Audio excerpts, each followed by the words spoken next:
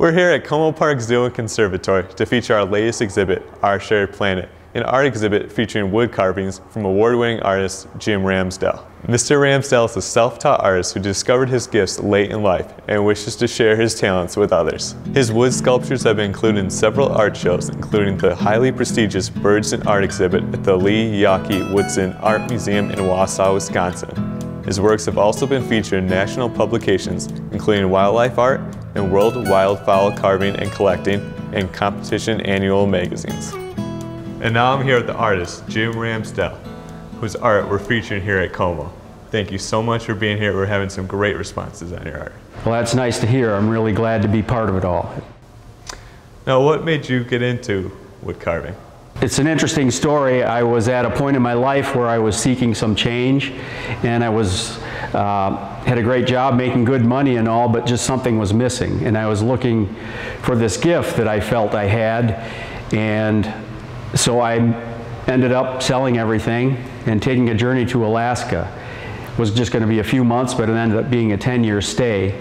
But in the meantime, I came back for a job in Wisconsin and saw a book on fish carving, and it captured my interest, so I bought the tools I needed and tried it. And right away when I could do it, I could feel that that's what I'd been looking to do, and that's how I originally began carving. What made you want to start a project like this? That was, well, it was probably one night at about 3 in the morning. I was thinking about what I could do with my carvings, and at that point I had done a number of exhibit pieces for the Alaska Sea Life Center and other interpretive centers in Alaska, but I really wanted a focus for my art itself, and this idea or vision came to me at 3 o'clock in the morning to put together a traveling environmental awareness exhibit to travel around to nature centers and museums. And it seemed like a daunting task, but that's when it all started, the idea. How do you select which animals you're going to carve?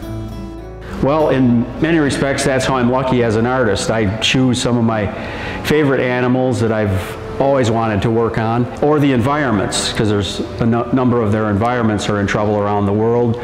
So I just start picking through, and I still have a list in my head, but I'll start with, like, say, the rainforest. I have the toucans here in the exhibit, and they're the ambassadors for the health of the rainforest.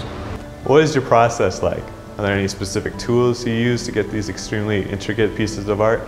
I use quite a variety of tools. For the bigger ones, like the orca that's in the exhibit, I start out with an electric chainsaw, and I work down from there to grinders and sanders, and then I use, for detail, I use a lot of knives and wood burning pens and chisels, and then they're painted with acrylic paints when they're done.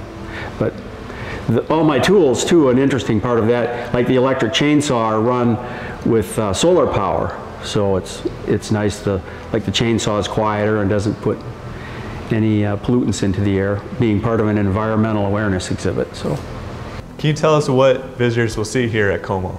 Well, there's quite a number of creatures that are in the exhibit now. There's salmon, the orcas, there's hawks and owls and wolves and polar bears, and the most recently introduced is a rhinoceros. And there's also a tiger and a few others, a whale, and some others that people will just have to come by and see for themselves.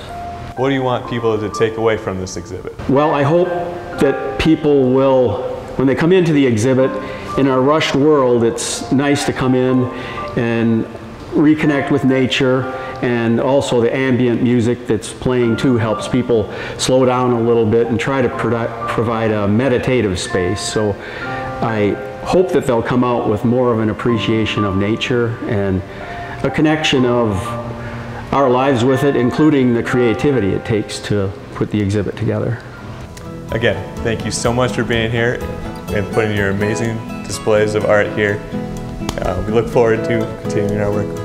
Well, thank you very much. I look forward to working with people as they come through the exhibit, including having the solar-powered trailer out the yard and doing demonstrations, and also accompanying people and informing them about the exhibit while they're here. If you would like to see this beautiful exhibit, stop by now through Labor Day, where Our Shared Planet is on display in the exhibit gallery.